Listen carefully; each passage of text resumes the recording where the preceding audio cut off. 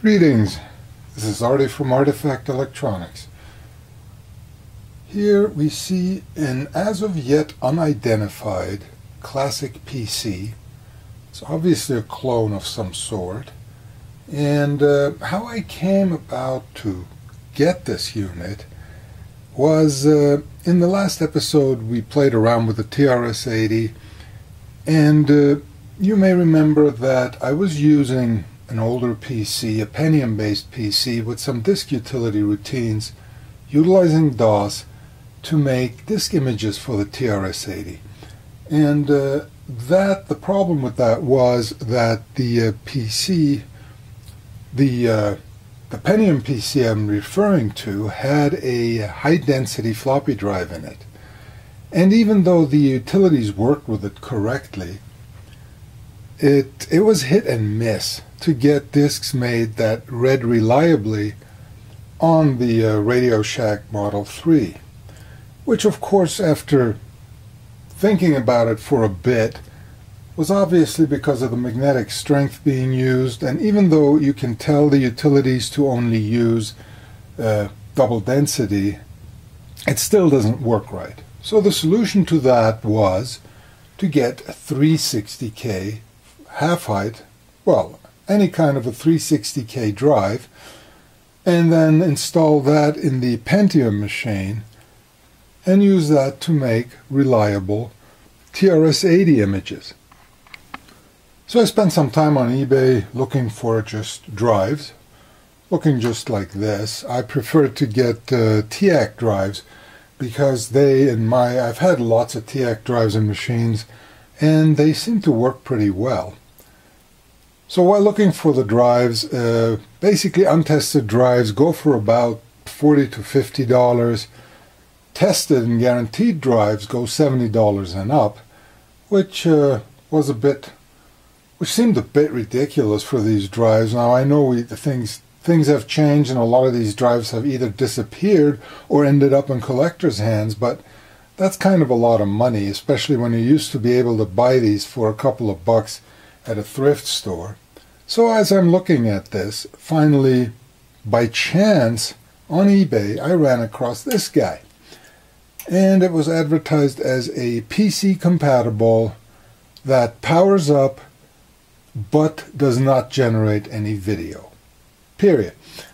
So I looked at this, and these suspiciously looked like TAC drives. Now I know that's kind of a risky thing to do, to try to identify drives by the way they look, but this was a single picture. It didn't really show a picture of anything else, and the seller made it pretty clear that with his ad, it just looked like, hey, I just want to get rid of these things, because old mystery PCs like this tend to run about $250 and up.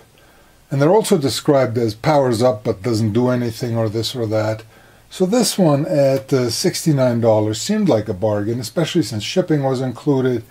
And this guy is not light. I don't know what's inside of this, what it is. I'm not going to bring it up with a Variac, because obviously the seller had turned it on, tested it, and basically determined that there was no video. Powers up but no video. For what that means is that essentially the power supply fan is running, and you may see the drives doing seeks, and I don't even know if there's a hard drive in here or not, even though there's a hard drive light, but that doesn't necessarily mean that there's one in there. And so the first thing to do would be to open up this guy and see what it is that I've actually bought. And it is a copy, it's a copy of an XT or AT case. XTs usually have this whole front here open. So originally they had two full-height floppy drives here, and then later on they had a full-height floppy drive here and a hard disk sticking out over here, also with a full-height front panel. So this actually looks more like an AT to me, but you never know, because this is some sort of a clone. It does have a turbo button on it, which was common to find on XT type machines.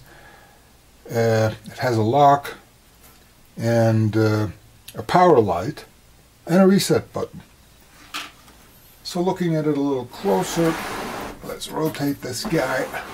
It has a very early PC looking power supply with a huge paddle on the power, on the on-off switch. It's generally in pretty good case, in pretty good shape. The case is metal, and the front part is plastic, somewhat discolored over here. I don't know if that's dirt or if it's actually discolored by the sun. It does have a bunch of marker residue here and some rust spots. And then looking at the back, oh, yes, it is heavy. The power supply seems to extend all the way from here to here. It has the AC input and a female plug to plug a monitor into.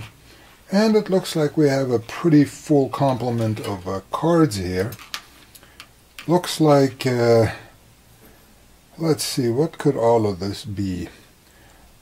So I don't know what this is. This looks like a serial port, a parallel port, a modem.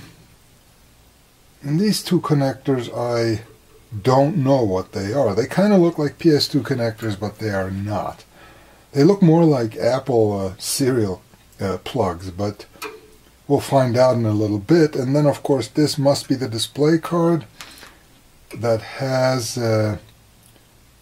CGA output over here, and I'm assuming that one of these is actually a composite output, but I don't know right now, so let's see what awaits us. It is made in Taiwan.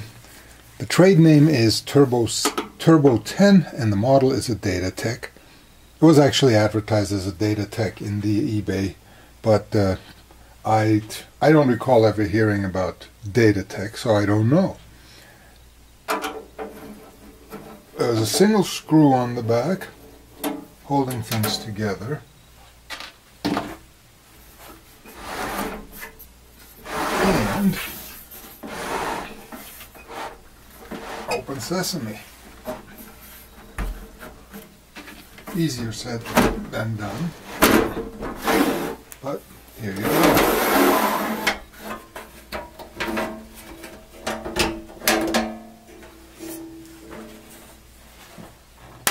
We do have a hard drive.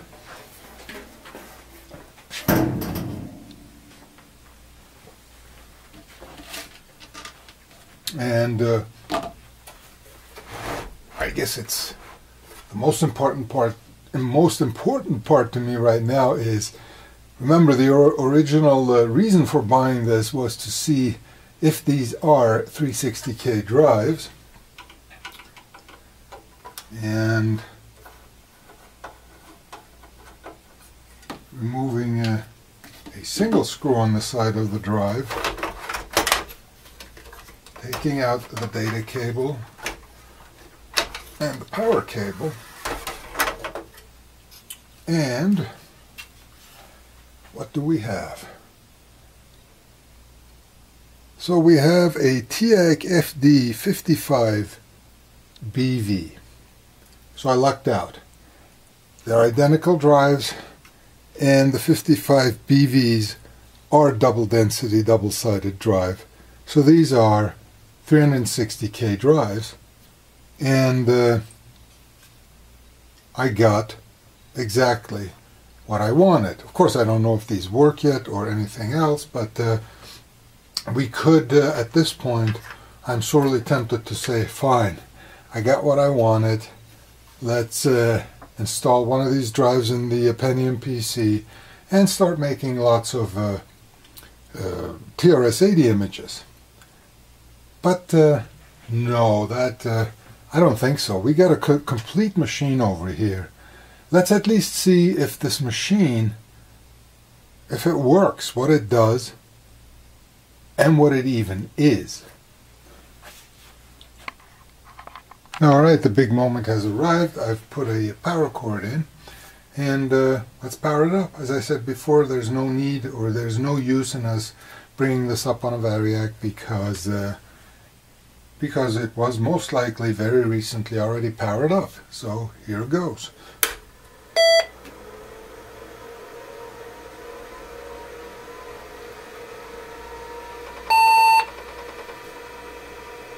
So I can hear the hard drive seeking. Well, I don't know if it's seeking, but I can hear the stepper motor doing something. Oh, the light went on, but not the light from the controller.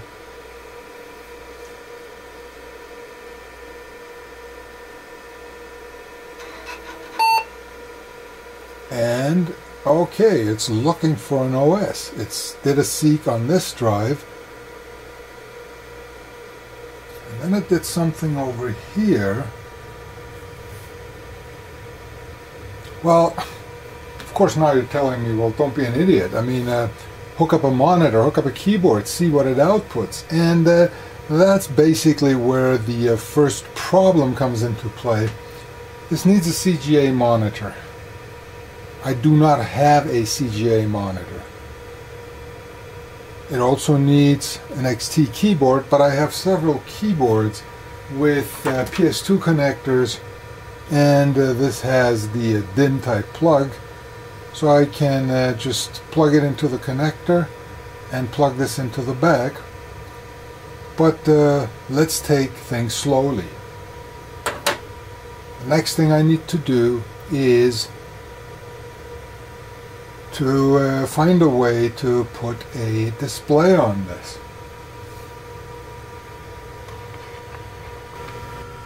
And I did a few episodes on repairing Atari arcade PCBs, and those era PCBs all generated RGB signals. So you got your RGB value, horizontal sync, vertical sync, and ground.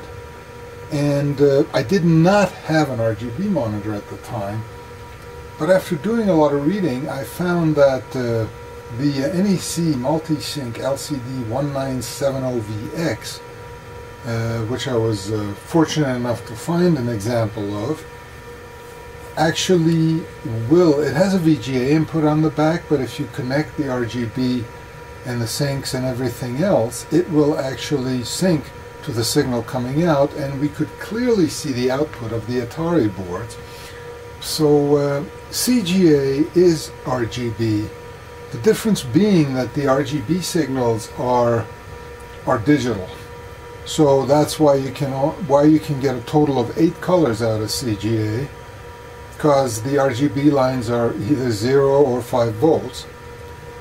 That also poses a problem because a lot of other monitors, aside from the fact that they can sync on 15 kilohertz or 17 or 18, whatever it is that this one generates, it's a little higher than 15 because you can get 80 columns out of it. But they, I think, expect a signal between 0 and 3.7 volts or something like that. And if you give it full blast 5 volt signals on RGB, they don't like that at all, and some of them may even get damaged. However, this particular monitor is supposed to be tolerant of that and show you the signals. Now, of course, how do we hook it up? Well, the same way we hooked it up before, and that is, we have a VGA plug that is wired into a terminal block, and the other end of the terminal block I wired to an RS-232 male cable, respecting the signal flow, of course. So my idea is, let's plug all of this in and see if at least we can see an image come up on the screen and what it's going to tell us about the machine. Now, promise to see what's in there, and we will go and look at a little bit more in detail, but this is probably important. I peeked in there, and this is essentially a PCXT clone. There's a 40-pin 8088 sitting in there, right next to an empty 8087 socket. So yes, this is a clone of the original IBM PC. Alright, we're plugged in. Let's see.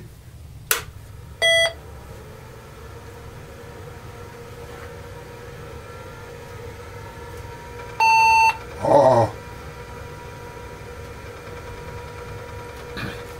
keyboard error. Well, no shit. It's fully loaded with 640K of non-parity RAM, and so it looked like it pinged the hard drive. Oh, well, it's pinging the floppy, pinging the hard drive, and then it conveniently clears the screen for us by scrolling everything up, and we can sit here and wait and wait and wait and wait, and nothing else happens. So what we need next is, well, at least the drive seems to be doing something. We need to create an image, an MS-DOS image, and make a system disk and see if this will at least boot off of the system disk. I spared you the footage of making a system disk because essentially what I did, I took this top drive out and installed it in my Pentium PC. Made sure that the BIOS knew that this was a 360K drive, and then created a DOS 622 system disk on it, which is right here. So let's see if the machine can bootstrap from this.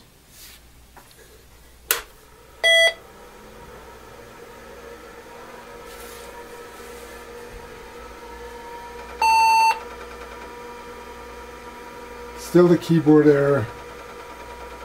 Copyright 1986.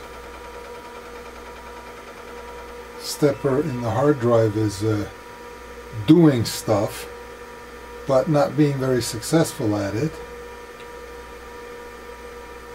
And after a while, it should start reading.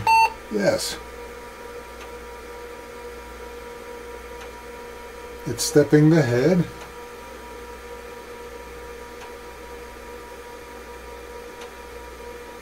Ah. Well, so far we know that this drive is good. The video card is good, power supply is good, and obviously the processor board memory are good. So that's actually pretty impressive that a lot of the stuff works. Of course, now it's waiting for me to hit enter on the date. So I'm hitting my imaginary keyboard over here, but I guess my powers of suggestion aren't good enough. So let's get a keyboard, and as I mentioned before, using a PS2 to DIN adapter, let's see if at least we can get an enter command into this and see if it continues the boot process. So I found a keyboard. It's a Sony keyboard with a PS2 connector that I plugged into the back. And this is kind of really cool because it's got an internet button. What do you think? Is it going to work? Well, let's find out. So back we go.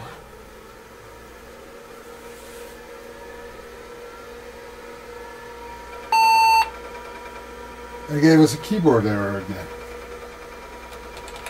And can't get the caps lock or anything else to come up here.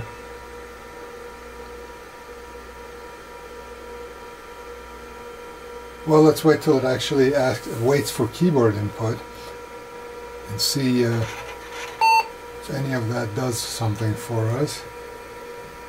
But that's usually a bad sign if you can't even get caps lock to light up. It's almost like it's not getting any power.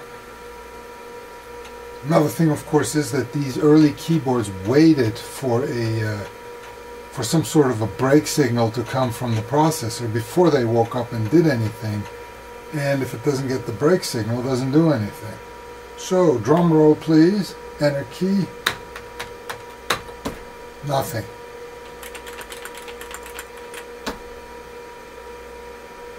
Well, that's no good.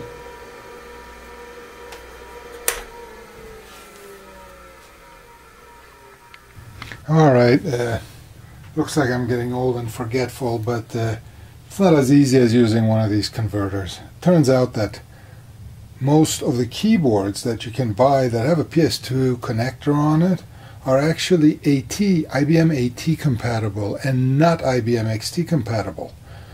It turns out that those two keyboards had different key codes that they sent out, and I think the COM protocol was actually different. So that's why we're getting nothing coming out of here. Of course, again, I went to eBay to plop down my $5 plus $19.95 shipping to get an IBM XT keyboard, but no. Original ones run well over $100, PCXT keyboards. And during that time, a lot of clone keyboards were made that actually had a switch on the back where you could switch in between XT and AT. I didn't actually find any clone keyboards specifically made for the XT, but the switchable keyboards were also $100 and up. And again, that's kind of a little bit too much. So what I did was, of course, first of all, beating my chest, I was going to throw an arm at this problem and essentially do protocol conversion between the keyboard and the computer. But in the past few years, I've learned my lesson, and I no longer try to reinvent the wheel. And after checking around for a while, a smart fellow actually figured out how to do this utilizing an Arduino. The reason it looks this horrible is when I first saw the whole thing, I had my doubts that it may work, and I wasn't going to go and spend a few hours, putting together a neat board and all of that. The Arduino sketch was basically available. You just hooked it up to the Arduino UI and downloaded the sketch. Now, it did have a test mode built in, and by the way, the link is included in the description right underneath here. So if you want to build your own, please go there, and credit has been given to the original creator for this. And the neat thing was that when you got the Arduino hooked up to your main computer, if you set define the debug flag through the serial connection on the Arduino IDE, you can actually see it work or not work. And I hooked it up, and it started sending codes out. So the part that intercepted what came out of this keyboard worked, but of course the next part was to create the input for the PC, which is a DIN plug and connected with 2 lines plus ground, of course, to the Arduino. So let me plug this thing in without ripping out all of the clips I have on there, and see if it'll actually output something that this machine can interpret. And here we are. Nothing seems to be shorting. And oh, I do need to add power. I guess I could power the Arduino off the 5-volt line coming out of the computer, but for now, to get rid of yet another unknown, let's just hook up the Arduino to 9 volts DC.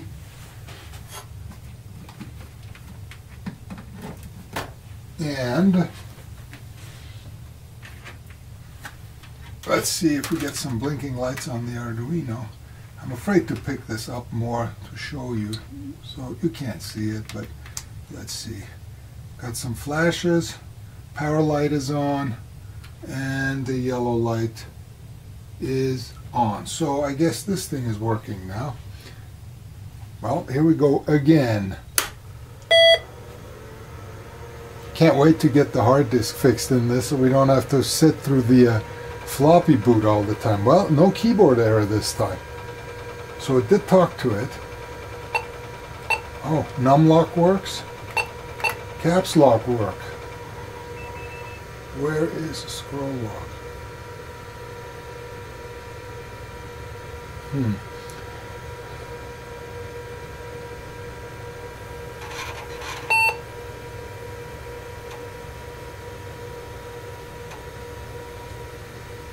Okay. Come on, boot up so I can hit the internet button and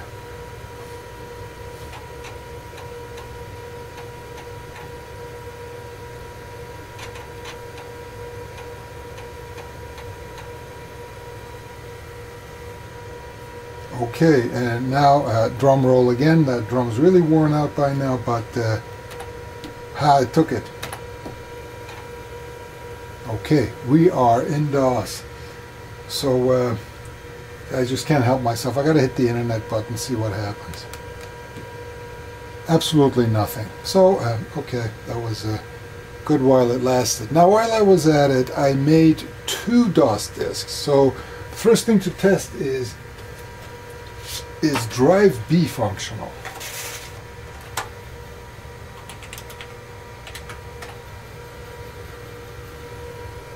Yes, it is. And what do we have? I have a few other things on drive A that we are probably going to need, part of DOS, but that's good. Second drive is also functional. And now, of course, the hard drive should be sitting at C. So now,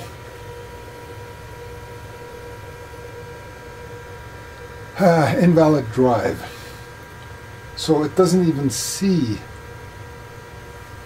the C drive. Let me turn it over so you can actually see at least the indicator in front. Because when I did a C directory, I don't think it lit up. And it didn't. So, first thing to do is, I mean, this has been sitting for many years. And you heard my rant about magnetic media going bad after all this time. And after all, the hard drive also has magnetic media in it. So let's run the disk partition utility.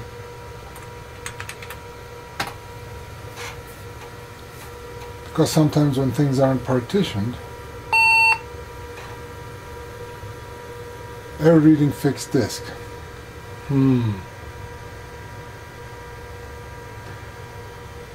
So if fdisk doesn't work, there really isn't a whole lot else you can do other than trying to figure out, it probably needs something called a low-level format. And let me figure out how to do a low-level format on this thing, because one other thing that's happening is I can't enter, I tried this to enter BIOS, and reading online it says that the DTK systems require you to hold down the escape key when booting to enter BIOS, but the problem is that's one of the keys that I don't think is working properly through this interface, because it gives us a slash and an enter. So I can probably stand there all day long rebooting it and holding the escape key, but since it's not sending out the right code, I can't enter BIOS. So what do we do about this? Alright, I refreshed my memory, and basically the low-level format routine for the hard disk is contained on the hard disk controller, which is this guy over here. And there's a ROM, there's an EEPROM on there. And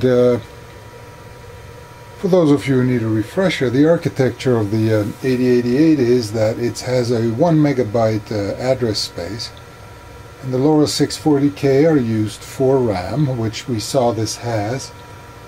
At the very top is the BIOS ROM that sits on the motherboard, and in between the end of 640 and the start of BIOS ROM or system ROM, we have I/O space and more BIOS space, which is occupied by certain expansion cards that actually need or supply their own BIOS ROM extensions.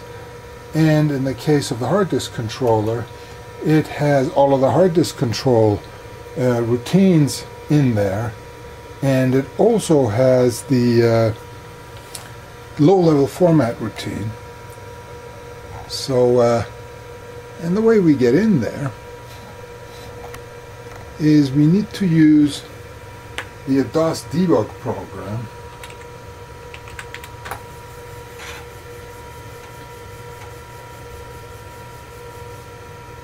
And let's see, the routine, the entry point for the format routine is at segment C800 offset 5. And I just want to have a look at this and see if there's actually something there. There's a jump instruction there. And so I guess we could also look at C800 B50, and there should be valid code there. And it jumps again. And we can probably play this game all day long. There's some data under here because you see that disassembly goes bad. So let's have a look at C800.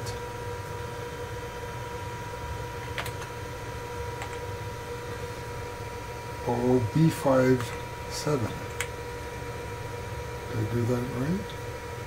And yet another jump. And all right. It looks like there's valid code there. So let's go ahead and see if we can format the hard drive now. And the way we jump there is use the go command. Oh, go is equal to, how'd that work? Oh, C800 at, not C8000, C800 at offset 5. And we enter the Super BIOS formatter Rev 2.4, blah blah, copyright Western Digital. Current drive is C. Select new drive or return for current. So at least it knows that there is a drive C in here. Current interleave is 4. Select new interleave or return. I have no idea what the interleave is supposed to be, so I will use the default. Are you dynamically configuring the drive? I'm going to say no because I have no idea how to dynamically configure it. And press yes to begin formatting drive with interleave 4. Yes. Enter.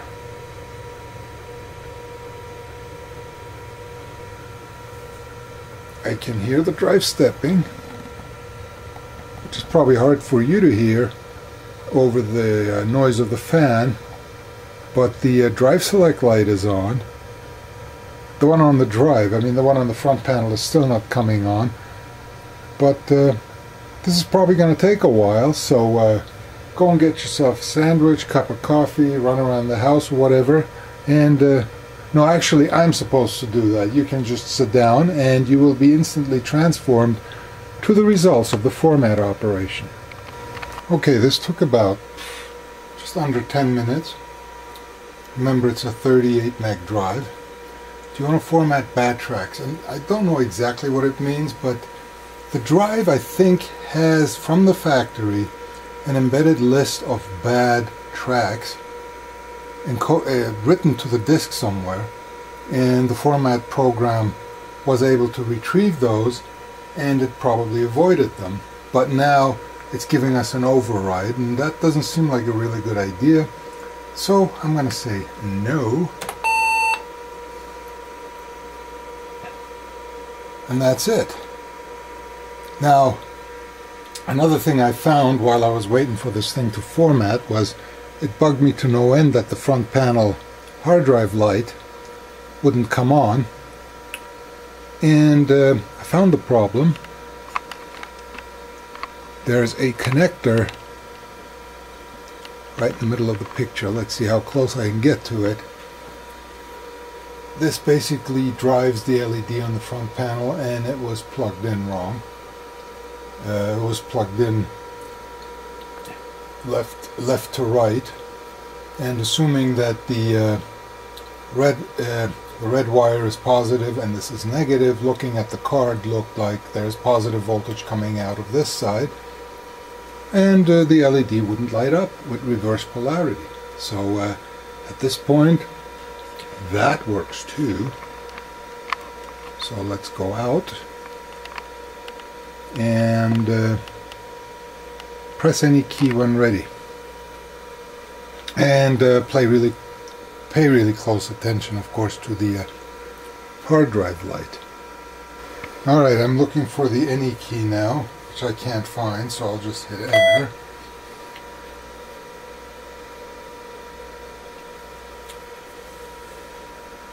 And waiting. Come on, there you go. And the LED now lights up.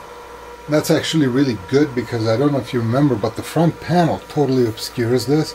So you actually, without this LED, you have no idea whether the hard drive is getting accessed or not. So it's trying to read that drive, but there isn't anything on the hard drive right now. So it's just sitting there trying and trying. I can hear it seeking, and mercifully it gives up and goes and boots from the floppy.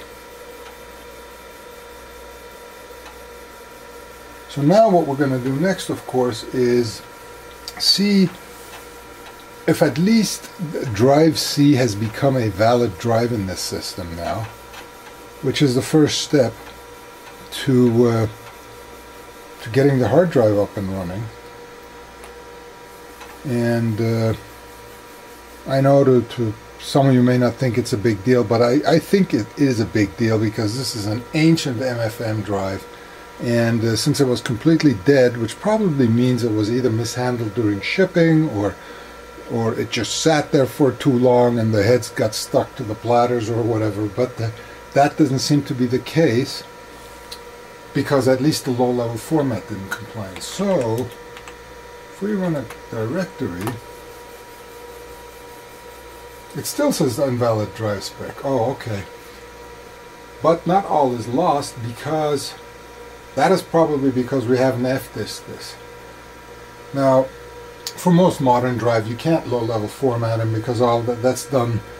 All those smarts are on the drive itself. It formats itself. It circumvents bad tracks and uses extra tracks and all of that stuff. You have no control over that anymore. But on this one, yeah, we had to low-level format it. The next one is to partition the disk. And some of you may be familiar with fdisk, even though nowadays when you get a drive, it's plug and play. You put it into your system and it's there. It's a Win10 formatted drive or whatever, and everything's fine. But in this case, what we want to do is, well, let's look at the partition information. There shouldn't be anything, but it does see the current fixed drive. Well, that's the one it's going to work on, but there are no partitions. So we get out of here and say create a DOS partition. And what we want to do is create a primary DOS partition, because that's what it's going to boot off of. And we do this and it sits there. And do we want to use the maximum available space? Yes, I don't think we've hit DOS limits with 38 megs, so we are just going to make a single partition and make that partition active. And again, that wants to reboot.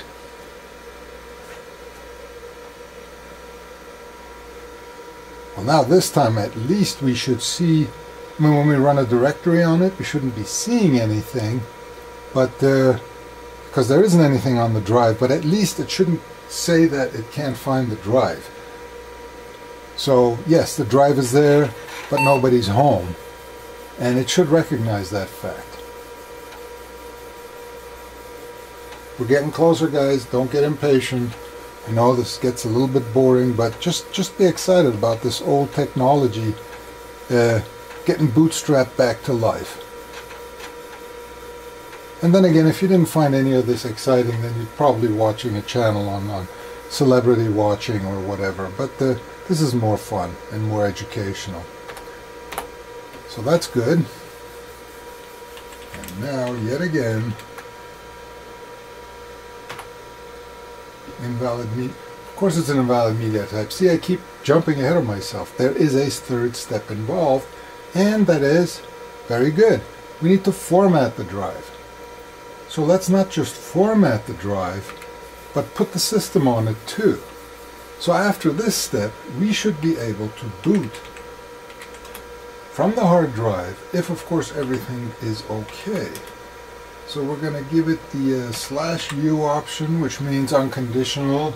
No, actually I'm not going to give it the unconditional, because that means it'll reformat without checking if there's anything on the drive. I'm just going to say /s, which means put the system on it.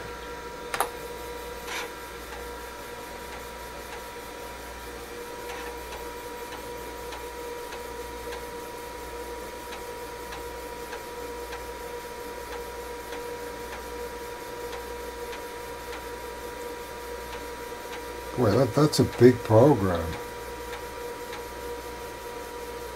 Okay, all data on non-removable disk drive C will be lost. Proceed with format, of course. Go. Alright. Time for me to take a break. And we'll be back soon. Okay, I don't want you to miss any of the fun. Looks like we're almost there. Ooh, timed that just right. So now it's going to write the system to the drive, fix up the boot sector and everything.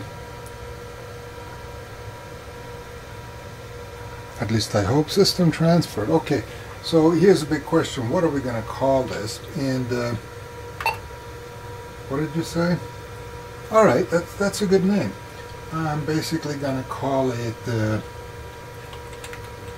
Staubsauger, which means vacuum cleaner in German. An apt name because this thing sounds like a vacuum cleaner. So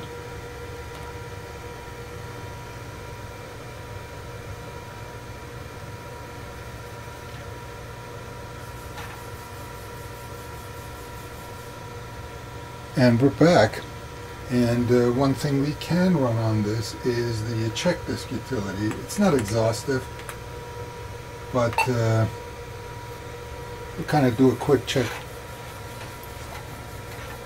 of the hard drive. Oh, I ran it on the floppy. I need to tell it to check disk C.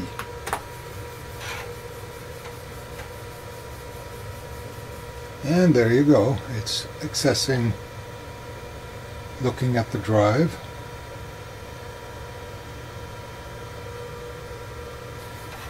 And here are the results. We have a grand total of 32 megs and change. And gives us our system memory.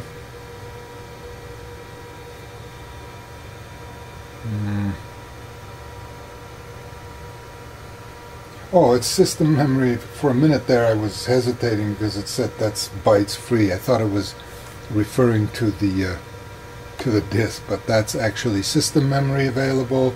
It's got 600k system memory available and 32 megs and some on the disk. And finally, we are at the last step, last software step, and that is to see, can we now boot off of the hard drive? So let's take out the floppy.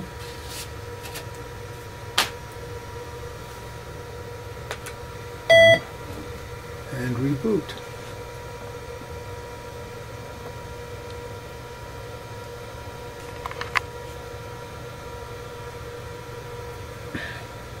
And what do you think? It's going to boot off the drive? I say yes, it is. I mean, you know, one thing was that IBM, you know, was a little bit not state of the art when they built this thing or wrote the BIOSes or whatever, but they were pretty thorough. And there you go.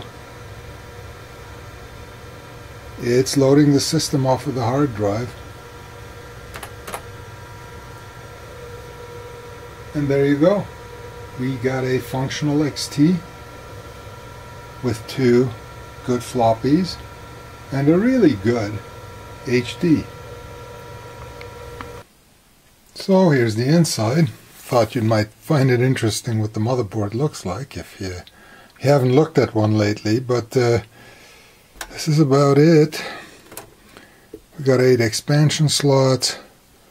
We have a 30 meg and a 14.318 meg crystal mounted over here.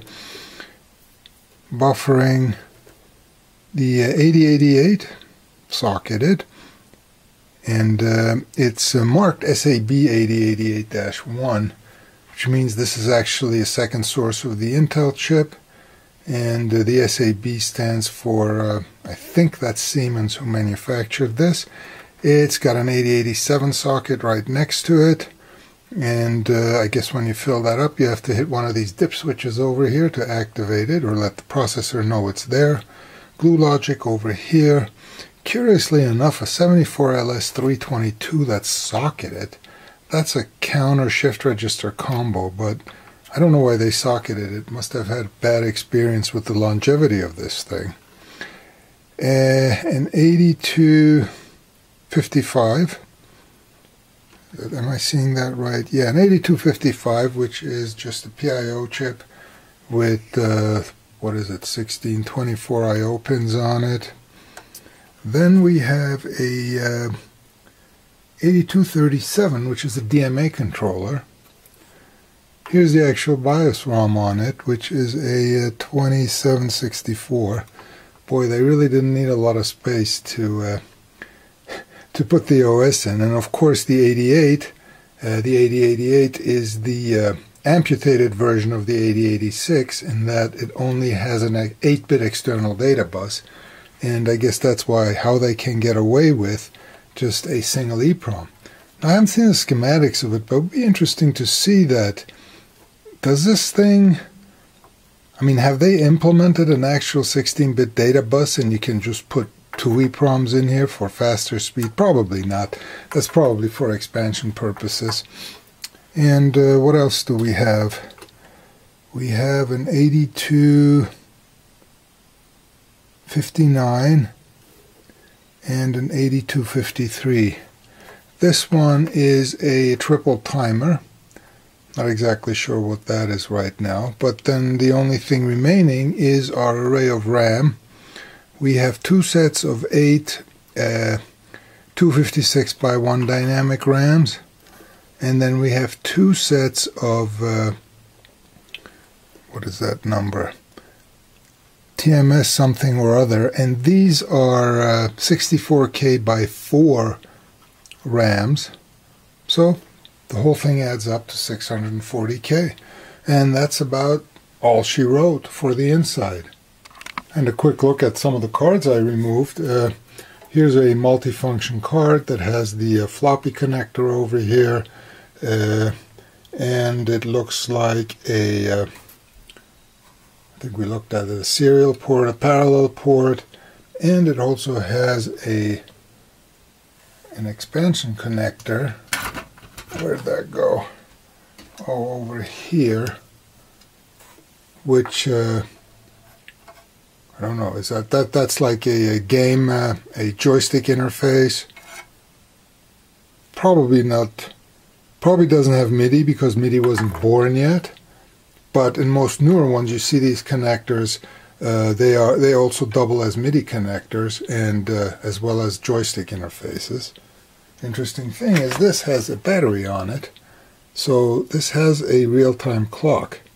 Of course, I measured the battery and it is nearly dead, so I'm going to have to replace this, but I do know that I have to put something into the autoexec batch file that's going to go ahead and read the time here, so it doesn't come on with that annoying prompt every time you boot up. also of interest is this card, which is the fixed disk driver, and it's kind of funny because there's really no markings on here identifying the card, but all of the chips here are marked WDC, so it's obviously an OEM Western Digital card. It's got some Sony RAM on it too, and so that's what drives that. Let's see, the other stuff isn't really that interesting. There's a modem. Here's this card with that, which I identified as a Mac looking like a connector, and it says that this is a scanner interface board. So, well, somebody must have digitized documents with this thing. And next to it was another one. This one, which also has that connector on it, is again not identified as to what it is, but it has a bunch of decoding logic on it and an 8255, so essentially it's generating parallel data for something or other here. I don't know why you would need the 24 I/O bits when this thing only has like 1, 2, 3, 4, 5, 6, 7, 8 pins coming out, but I don't know. It's kind of hard to look these things up when they don't even give you a model number on it, but eventually I'll find what it is, but I doubt that this is something very useful. And finally, here is our expert Top Sega 800 version 3.05, licensed by Genoa. So it's a Genoa graphics card, and it has, of course, the CGI output. Did I say CGI? CGA output, and I think one of these, I think I read that somewhere, that one of these is actually a composite video output, and the other one, I don't know what the other one is. But here's the graphics card, and it has a grand total of 64K by 1s, 1, 2, 3, 4, 5, 6, 7, 8. It has 64K of onboard video RAM. So there you go.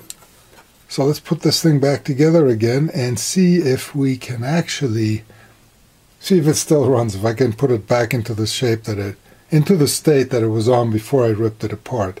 And oh, I forgot the most important part, of course. Here is the ST238R. Let's, oh, I can't pull it out anymore, but, well, you pretty much saw it already. Heavy bastard. Consumes 1.7 amps. And has a list of bad tracks here. That's probably what is somehow written on the inside of it, which the low-level formatter was able to read, and then it asked me, hey, should I try to format those? Didn't sound like a real good idea at the time, and I still don't think it is. But let's put it back together. Okay, I got it put back together. Everything still worked. I plugged things in right. So let's check and see what horizontal frequency it's running at. And it's telling us here that we are at 21.8 kilohertz. That's what the monitor is detecting. And again, that's on the Atari games, it was running at 15,400 or so horizontal, 240 pixels. And this one has a higher frequency because it is set up as a, it needs to display 80 characters, 80 columns on the screen. Other than that, one somewhat annoying part of the case was it had this real old musty smell, and so I figured I'm going to have to take this thing, completely strip this thing, and clean up every single exposed surface with some sort of a cleaner. because you can put dryer sheets inside of this and leave it closed, and that'll work for a day or two, and then but it doesn't remove the source of the smell. But I lucked out because I spent some time actually cleaning the outer case with the window cleaner several times, and the smell has all but disappeared. So the source of the smell was sitting on the outside of this thing. There's still some rust over here which I'm going to have to get off, and some more marker residue. But that's about it. Other things that remain open and I got to decide is, we obviously have the Arduino board here functioning as a protocol converter for the keyboard. I can move all of that onto something simple like this. Plug just the Arduino chip in here, put a clock on it. I have a TTL clock right now because I don't have a crystal oscillator at 16 meg, and then run the wires into both sides, and it's still not a great solution. It's still kind of a Franken interface, and I'm probably going to spend some time to see if I can pick up an XT keyboard, which would make things much neater. Other than that, I'll just have a look around and see if I can come across any software written for an XT. Some more utilities to check the drive more in depth and make sure that the drive will actually exercise the drive to see if it's going to last.